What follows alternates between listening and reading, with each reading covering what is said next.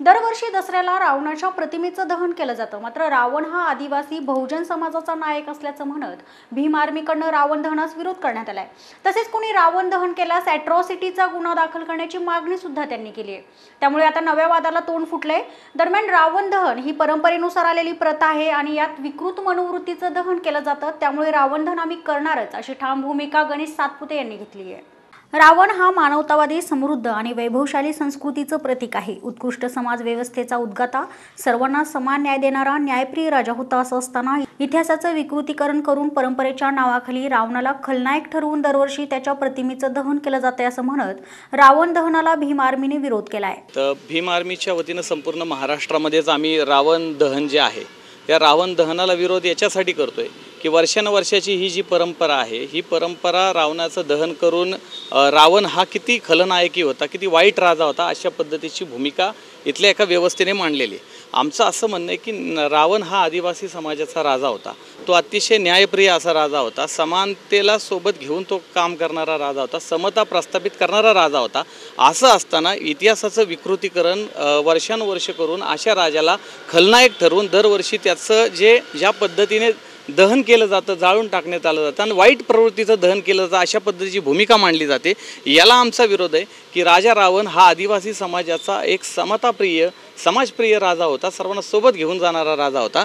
तर हे योग्य नाही आहे। रावणाचं खरं चरित्र समोर आलं पाहिजे आणि राजा रावणाला ज्या पद्धतीने बदनाम केली, ही बदनामी थांबून इतिहासाचं खरं रूप जनतेसमोर यावं, अशा पद्धतीची आमची भूमिका आहे। दरम्यान रावण दहन आम्ही दरवर्षीप्रमाणेच करणार असल्याची भूमिका आयोजक गणेश सातपुते यांनी मांडली आहे।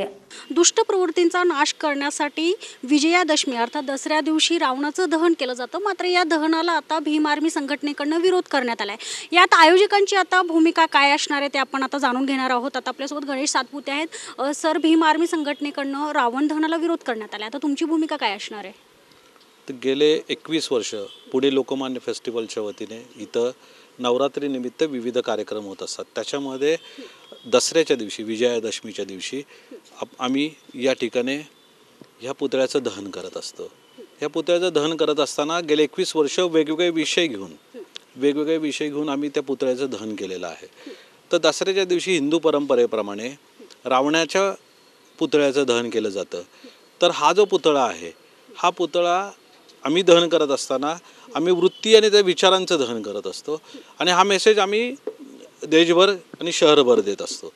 तर हे करत असताना जर मला आत्ता कळालं तुमच्याकडनं की भीमसेनेने ह्याला विरोध केलेला आहे, तर ह्याच्यामध्ये ज्यावेळेस आम्ही वाईट वृत्तींचं, वाईट विचारांचं दहन करतो दरवर्षी दसऱ्यानिमित्त, कुणाला जर त्याच्यामध्ये रावण दिसतोय परंपरेनुसार, कुणाला जर वाईट शक्ती वाटत असतील, कुणाला तो राक्षस वाटत असेल, तर त्याला आम्ही जबाबदार नाही आहे ना।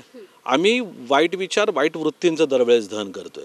तर ह्यावेळेचा विषय जो आहे तो आमचा विषय असा आहे की ज्या पद्धतीने मी टूच्या बाबतीमध्ये आपण जो विषय बघतोय, त्याच्यामध्ये ज्या पद्धतीने महिलांवर अत्याचार होत आहेत, तो विषय घेऊन आम्ही निघालेलो आहे। पुणे शहराचा जो विषय आहे, तर पुणे शहराचा विषय आहे पाण्याचा तुटवडा।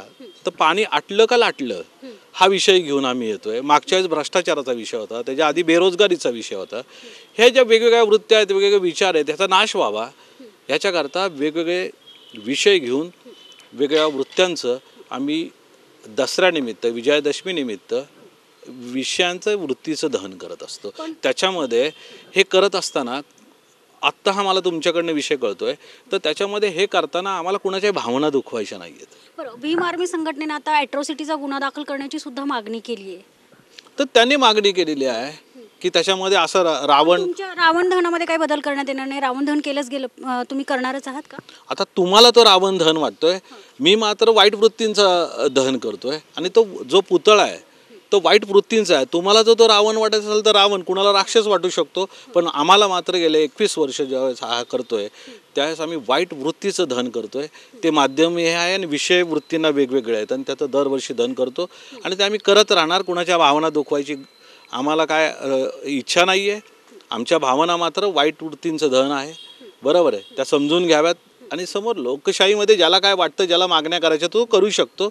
आम्ही सुद्धा लोकशाही पद्धतीने जे काही दहन करतोय ते वाईट वृत्तींचं दहन करतो। एकूणच काय तर रावण दहनाला जो भीम आर्मी संघटनेने विरोध केला आहे, तर त्याला आता आयोजकांकडनं किंवा रावण दहन परंपरेनुसार चालत आलेलं आहे, तर त्या पद्धतीनंच केलं जाईल असं आयोजकांचं म्हणणं आहे. आता भीम आर्मी संघटनेची भूमिका याकडे कशी असेल ते बघणं आता तेवढंच गरजेचं ठरणार आहे. कॅमेरामन रोहित वानखटेसह मी शनाया, दिनमान न्यूज, पुणे.